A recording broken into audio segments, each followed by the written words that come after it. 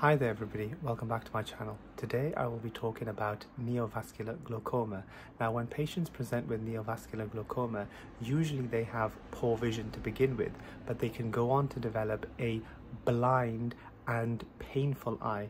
The painful bit is something that we try and avoid in a patient that already has a blind eye. So if you want to learn more about this, then please stay tuned.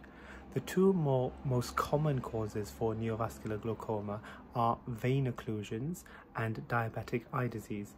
Other causes also include artery occlusions, retinal detachments, and even the presence of tumours within the back of one's eye. What happens in these conditions is you get ischemia or a lack of oxygen in the back of the eye. This also translates to a similar issue at the front of the eye. This then leads to the development of new and abnormal blood vessels at the front of the eye. These blood vessels develop within the drainage angle in the eye, and then this leads to problems with high pressure and then secondary neovascular glaucoma.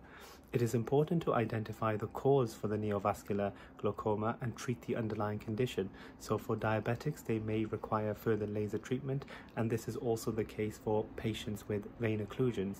Once the underlying condition has been treated, if possible, then patients are medically managed to try and lower their intraocular pressure. This will involve possible tablets, definitely drops to lower the pressure, and then agents to dilate the pupil, which will help with the discomfort and the elevated pressure.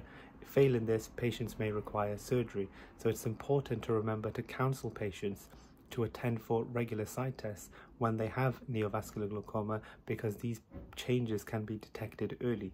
So thank you for watching this short video about neovascular glaucoma. I hope you've learned something new. If you have liked this video, please click comment, like and subscribe, and click the bell icon. Thank you so much. Until next time.